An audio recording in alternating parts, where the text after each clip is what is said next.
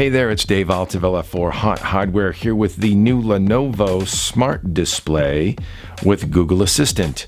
This is specifically the 10-inch version of the Lenovo Smart Display.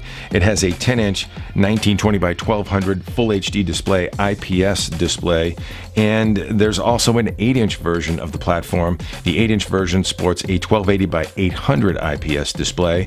Both units are powered by Qualcomm's Home Hub platform, specifically a Snapdragon 624 processor at 1.8 gigahertz, and it is driven by Android Things, the Android Things platform with Google Assistant.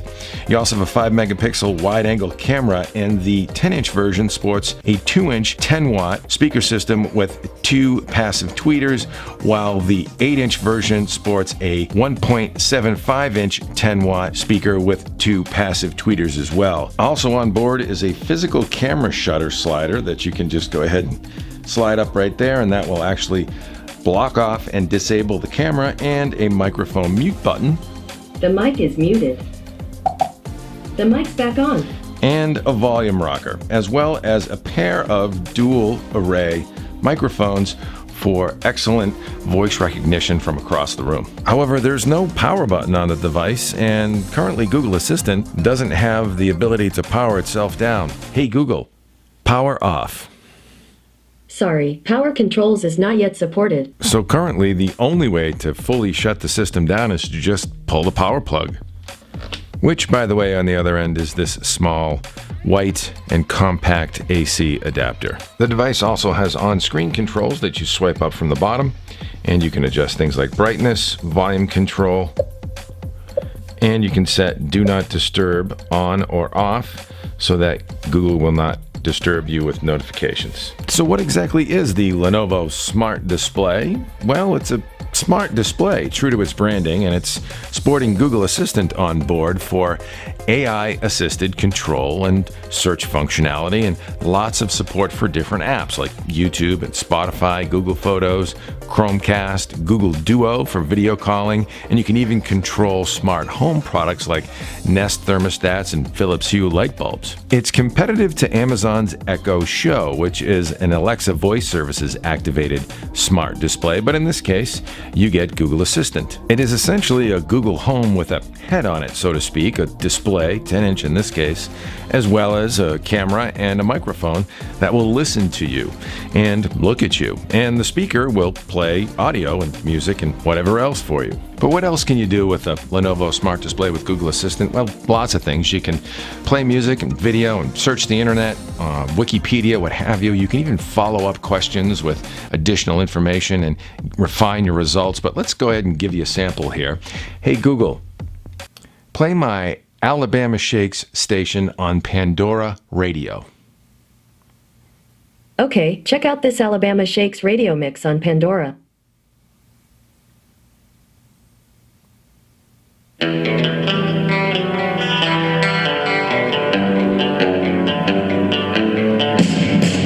Hey Google, stop.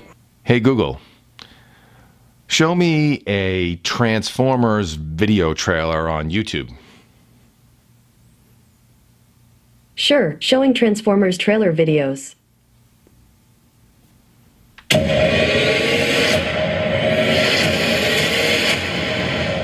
Hey Google, stop. But of course, there's a number of services that you can link into Google Home, which will be available then on the Lenovo Smart Display with Google Assistant, as you could see with my Pandora demonstration. But there's also something called routines, which you can set up different functions for Google to step through, depending on whatever point in the day you're in and how you address the device. Hey Google, good morning. Hi, David. It is 5:51 p.m. Right now in Mendon it's 82 and partly cloudy. Today, there'll be isolated thunderstorms with a forecasted high of 84 and a low of 70. Have a wonderful day. Here's the latest news. Continuing Reuters TV at 5:15 p.m. today. TV, here are the top stories. Trump offers farmers billions to ease Hey tariff Google, pain. stop. Okay, so I'm a little off time-wise, but you get the drift. You can also control other smart devices like Nest thermostats or Philips Hue lighting just by issuing commands to them. Hey Google, set my living room temperature to 72 degrees. You got it, setting the living room to 72 degrees. And though you can link up a number of services through the Google Home app, not all are available on smart displays just yet. For example, Netflix, which was a bit of a disappointment.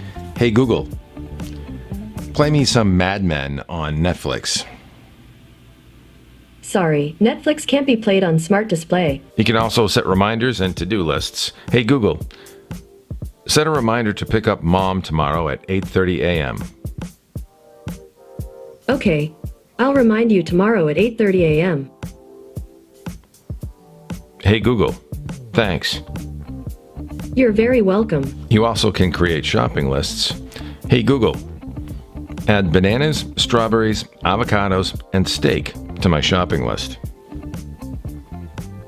Okay, I've added bananas, strawberries, avocados, and steak to your shopping list. Hey Google, remove steak from my shopping list. Actually, I can't remove items from your shopping list yet. To manage your list, please use the shopping list in the Google Home app. But there are some obvious limitations that Google is still working on here as well. You can also make video calls with Google Duo. Hey Google, call Marco Cell. Making a video call to Marco Cell.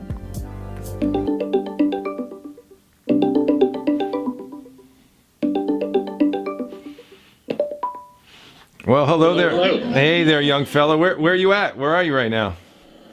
I'm sitting at a gate in lovely New York's JFK Airport. Excellent, excellent. How's the itinerary looking so far?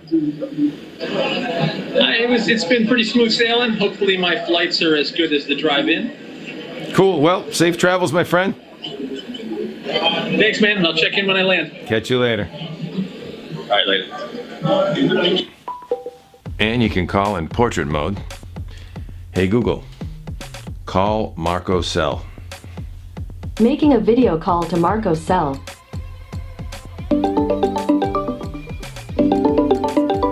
And of course, ever powered by Google Search, you can ask it all kinds of informational requests as well. Hey Google, what's the nearest seafood restaurant? I found several restaurants near you. The first one is George's Surf and Turf. It's 2.12 miles away and is rated 4.5 stars. Hey Google, what's the airspeed velocity of an unladen swallow? About 24 miles per hour, but significantly slower when carrying coconut shells.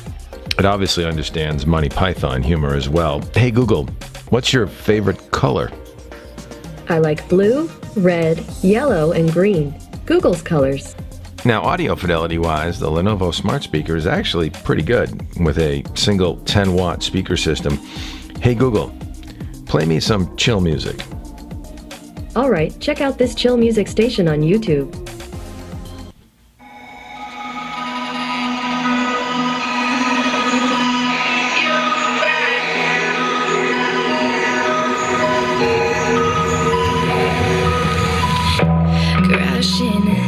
Hit a wall. Right now I need a miracle. Hey Google, Hurry up.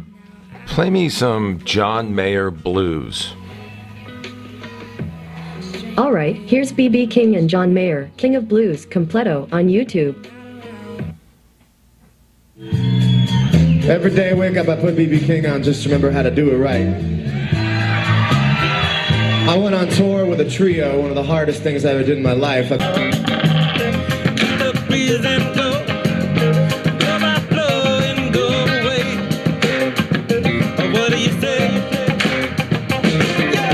So that wraps up our nickel tour of the Lenovo Smart Display with Google Assistant. Again, this is the closest competitor we have right now to the 7-inch Amazon Echo Show that retails for $179 currently, while the 10-inch version Lenovo Smart Display retails for $249 and the 8-inch at $199. So you get a bit more display for your money with Lenovo's product, but more importantly, products like these are currently more about which AI smart platform you might subscribe to most. If you're a big online shopper and are interested in a solid merchant engine to go with a smart speaker, along with a slight edge currently in smart home control, the Echo Show might be the way to go for you. However, if you're interested in a device with a more powerful search-enabled engine and hooks to the Android ecosystem, the Lenovo Smart Display is likely a better choice. We have a great showdown between the Amazon Echo and Google Home at HotHardware.com as well, so be sure to check that out for more details on how these two competing platforms will compare now and in the future. In the meantime, hit thumbs up if you like this review, and don't forget to hit subscribe and the reminder bell to get notified when we go live with new content and our 2.5 Geeks webcast. I'm Dave Altavilla for HotHardware.com with the Lenovo Smart Display. Hey Google, bye for now. Auf Wiedersehen. That's goodbye in German. Thanks for stopping by.